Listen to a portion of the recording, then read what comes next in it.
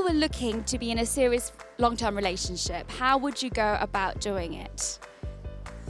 I don't really know. I know there's a lot of like online dating sites nowadays. It's a lot easier to meet someone, but I guess like everything I've been through in the past has been like through school friends, like mutual friends, that kind of thing. So that's kind of how I would do it.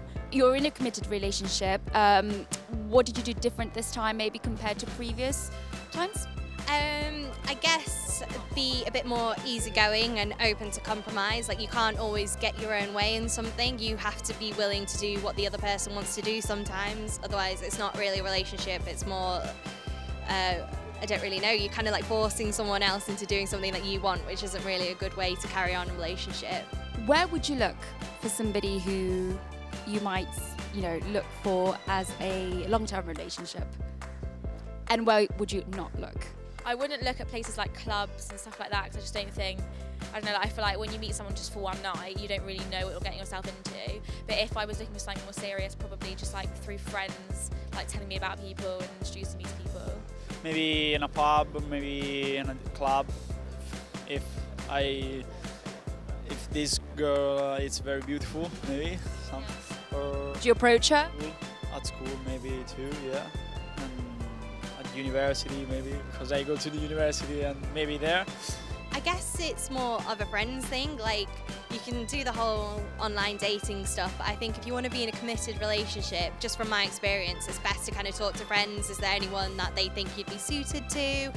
Maybe look at work, whether there are any colleagues that you don't directly work with, or if they've got any friends. Something like that is good to kind of know someone who can get you in rather than another way. And is there somewhere you would not look or avoid?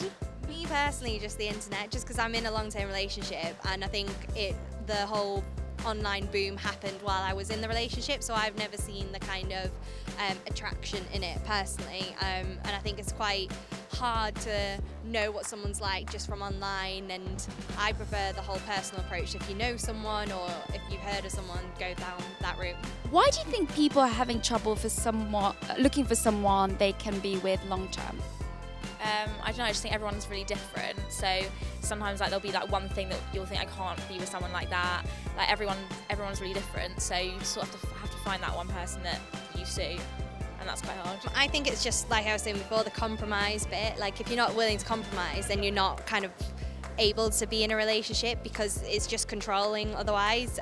You need to be able to look at what the other person wants to do. You need to be able to think about how you will feel if you're doing that, or if you're put in that situation, and kind of, if it's just a little argument that you're having, just understand it's a little argument. It's not the end of the world. Like, you argue with your family, and that's how I try and think of it. If it's an argument about the same thing all the time, then maybe that's different. That's something then you need to sit down and talk to the other person about. But if it's just a small thing, then it's just a small thing and let it go.